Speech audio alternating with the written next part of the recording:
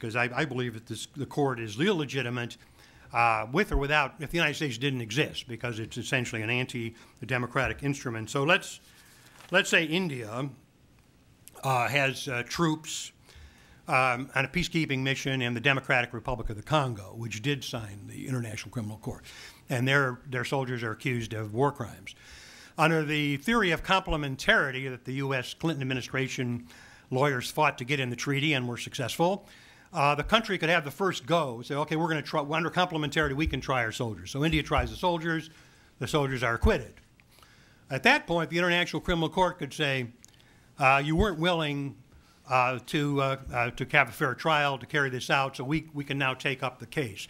So the final decision-making on what constitutes complementarity is with the ICC. It's not with the nation itself. And of course, the other major thing is you have major powers that are actually involved in war making, including democratic powers: United States, Israel, India, Indonesia, the world's largest Muslim democracy. They're not ratified the International Criminal Court, but their soldiers could be subject to it if one of these alleged crimes occurs on the territory of a country that did sign the court.